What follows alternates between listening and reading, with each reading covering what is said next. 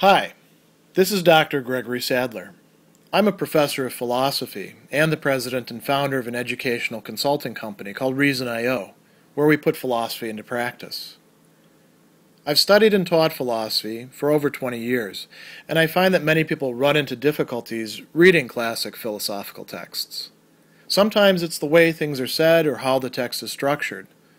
But the concepts themselves are not always that complicated, and that's where I come in. To help students and lifelong learners, I've been producing longer lecture videos and posting them to YouTube. Many viewers say they find them useful.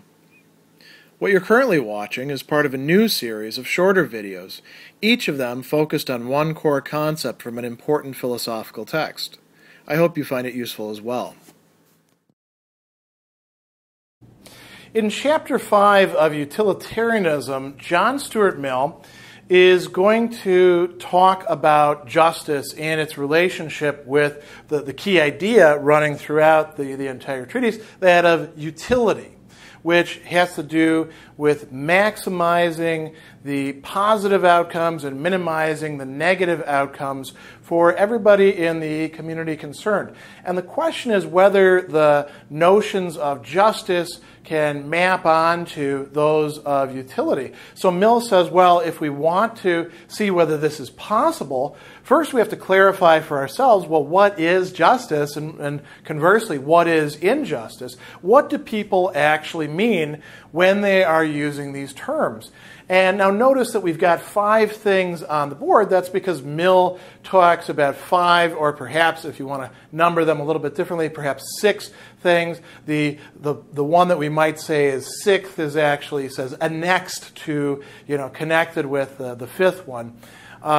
And each of these is a somewhat different conception. You notice that there are some similarities, right? Legal rights and moral rights, respecting or honoring those. But there's actually some differences here, and there's the possibility of each and every one of these coming into conflict in one way or another with one of these other conceptions when we get down to particular cases. This is why we grapple with what we feel to be moral dilemmas, and this is also why we find competing conceptions of justice, you might say, going to war with each other in the body politic or in the court of public opinion. So what are these 5 notions or 5 conceptions of justice that Mill says most people tend to have? One is respecting legal rights. Another is respecting a different kind of right, a moral right. And then there's giving people what they deserve, keeping promises or meeting expectations, and then finally being impartial and maintaining equality of some sort between persons. And he gives us a brief discussion of each of these in turn, allowing us to see what he's actually talking about. So we want to look at what he actually says. He says, it's considered unjust to deprive anyone of certain things: his personal liberty, that is his freedom, his property, or any other thing which belongs to him by law. So if, there's a lot of things that fall under property: house, car for a lot of us, our money, however we happen to have it, money in my wallet as cash or a credit card or something in my bank account. All of those things are property. There's other things that we might talk about as rights that we have that are legally recognized. Right to privacy, for example, right? One that took a lot of hashing out over the years, at least here in the United States, with our Supreme Court figuring, well, what exactly counts as privacy? A very important issue right now when we think about, well, who owns our data? Who owns our intellectual property? For example, what I'm shooting right here, in a certain sense, belongs to me, but I'm posting it on YouTube, which is where you're watching it, and YouTube is going to use it and make money on it by putting ads and all sorts of things. Even if I disable my ads, they're going to have ads running on the side and all of those sorts of things. Well, all of that has to do with legal rights. So Mill goes on and he says, one instance of the application of terms of just and unjust is a perfectly definite sense. It is just to respect, unjust to violate the legal rights of anyone. And of course, he says there's going to be exceptions to this, but this is one common conception of justice. You punched me in the face. Well, you violated my legal rights. You called me a terrible name. You might not have violated my legal rights. You said a terrible name, and that terrible name was something slanderous or libelous. Okay, now you violated my legal rights, and we can go on and on. The second one is very, very interesting, because legal rights, as far as Mill is concerned, don't exhaust the possibilities of right and wrong. This is something that we always have to keep in mind. There can be unjust laws. There can be laws that give one person the right legally to do something to another person, which that person shouldn't have the right to do. In that case, we talk about a moral right.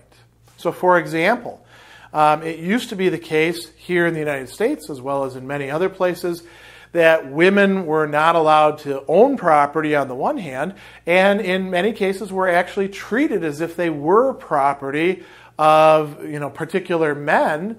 Mill was a great opponent of that sort of thing and a proponent of women's equality.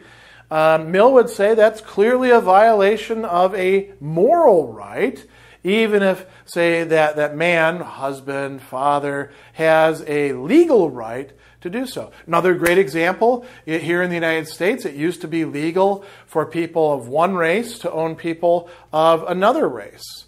And, the Supreme Court actually affirmed that, in, for example, the Dred Scott decision, which later on was overturned as being bad law. But it was, for a while, the law of the land.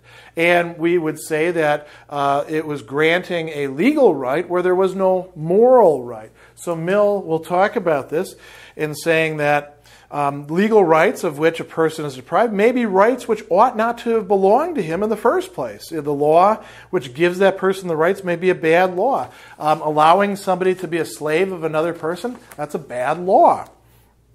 So Mill says, in this case, the law is not the ultimate criterion of justice, but may give to one person a benefit or impose on another an evil which justice condemns. And then we talk not in terms of legal right, but he says moral right. So we say a second case of injustice consists in taking or withholding from any person that to which they have a moral right. That's a very important conception of justice. The third, he says, is very, very basic. This is something that when people are put on the spot and asked, what is justice? And that's a difficult question. They often will respond with some variation on this, saying, well, it's when you give people what they deserve. And Mill says this doesn't just include giving people nice things, goods. It also includes giving people bad things. So if somebody violates the laws, violates people's rights, maybe they deserve to be punished. In that case, you're imposing something bad upon them, and that is a part of our conception of justice. This can be done, by the way, in modes that are not simply retributive, but actually look for some other kind of benefit to accrue from it. The utilitarians were actually big proponents of punishment that would look to the future and have some sort of positive effect for society. They weren't the only ones, by the way. Thomas Hobbes talks about that as well in his Laws of Nature. They were getting a little bit far afield. But in any case, he says, it's universally considered just. Each person should obtain that, whether good or evil, which he deserves, and unjust that he should obtain a good or be made to undergo an evil, which he does not deserve. So that's the flip side of it. If I deserve to suffer a penalty because I don't like to pay my taxes, or I like to play my music so loud that everybody in my building is stuck listening to it, or, pick any other sort of thing that you want. I'm stealing people's packages from the front doors, which does happen quite a bit, as I find out on Facebook in certain neighborhood groups. I deserve to suffer something. I don't deserve to get away with it, right? My neighbors don't deserve to have to listen to my music at 3 a.m, blaring very loudly. Something is out of whack, and there needs to be some sort of redress. So that's another very important understanding of justice. Then we get to a very interesting one, which is also in a different way at the core of justice, and that is keeping faith, keeping promises, meeting certain expectations. Mill will say, says it's confessedly unjust to break faith with anyone, to violate an engagement, either express or implied, to disappoint expectations raised by our conduct, at least, and here's the key proviso, if we have raised those expectations knowingly and voluntarily. Great example of this happens in relationships all the time. When one person accuses the other in a dating situation of leading them on, right? There are certain things that I suppose could be taken as, sort of express consent. I am going to sleep with you tonight. You say that to another person, they've got a pretty good expectation that unless you're a pathological liar, you're intending to sleep with them. Of course, that consent could be revoked or whatever is going on, but there's something there. Wearing something revealing, being flirty, talking to one person instead of talking to another person. In most people's books, most reasonable people's books, that does not count as raising expectations knowingly and voluntarily. It may be viewed as such by the person who then gets upset about it and makes a big stink about it. Writes in social media, complains to the person, tries to take matters into their own hands, but they would be unjust in that case.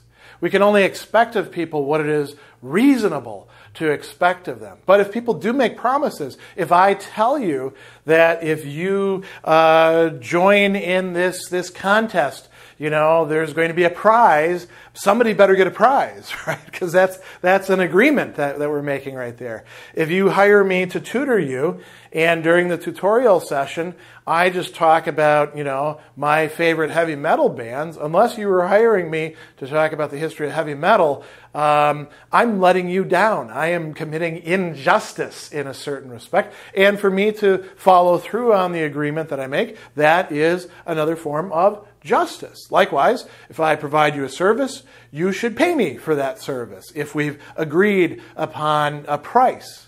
If you walk up to the front of the store and you put something on the counter and it's got a price tag on it, presumably you have agreed to pay that price, unless it's the kind of situation where you get to haggle. The fifth type of justice and injustice that he talks about has to do with partiality. This is very interesting. So Mill says,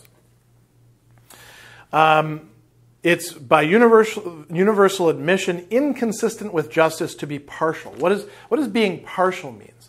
It means favoring one person over another because of some, factor that is not relevant to the case at hand. So a great example of partiality is when we favor those who come from our own group, whether that be, in terms of location, I favor somebody who has the same kind of accent as me, or the same color skin, or, is a man, or is 47 years old at this point in time, or pick whatever you like. By the way, it's also a lack of partiality to swing to the other extreme and to say, well, I'm going to make up for past abuses. I'm going to as a man, I'm going to favor women, or I will favor young people or old people because I'm middle-aged, right? Or pick whatever you like. That would be partiality as well. Another great example of partiality is when we talk about corruption. People pay extra money and they get better services than everybody else. Bribery is an example of that, right? This raises all sorts of complaints. And Mill says that this is very closely connected with our notion of equality, relevant equality as being a part of justice. This doesn't mean that justice equals equality, and not every form of equality is necessarily just. You know, a great example of this, do we pay everybody the same wage? Perhaps there are some jobs that ought to be more remunerative because they are more onerous, or they require greater skills, or they perhaps, even we might say they are in demand, and so the people who can provide them ought to get a premium because of that. And other people who are doing something that anybody can do and is easy to do, perhaps don't get quite as much. There, it's not showing impartiality or inequality for its own sake. It's a kind of inequality that could, in fact, have some sort of rational basis. So he says, nearly allied to this idea of impartiality is that of equality, which often enters as a component part both into the conception of justice and into the practice, and in the eyes of many persons constitutes its essence. Now, all of these, notice, could come into conflict with each other in one way or another. We already saw that respecting moral rights really only becomes an issue when the legal system is in some way screwed up. So there's already a connection between those. Giving people what they deserve, could that ever come into conflict, say, with respecting legal rights? It depends on how the laws are actually framed. There may be some cases, too, where to enact what is morally right might in fact mean that some people get less or more, good or bad, than they deserve. What about making promises? Can you make promises that turn out to later on be a bad idea, where you say, well, if I fulfill my promise, other people's rights are going to become affected in bad ways, or I won't be able to give people what they genuinely deserve? Should you break the promise then in that case? Or should you stick with the promise and say, well, unfortunately, this other part is going to have to give in? Being impartial, treating everybody in relevant ways equally, can that come into conflict with these? Yes. There are certain legal rights that may often come into conflict with it. There may, in fact, be some cases where moral rights say that we shouldn't treat everybody equally, or where we've made a promise that is going to require that we don't behave in the same way towards everybody, precisely because we made a promise. So the question then is, how do we reconcile these? And to answer that, Mill is going to make recourse to what he calls utility.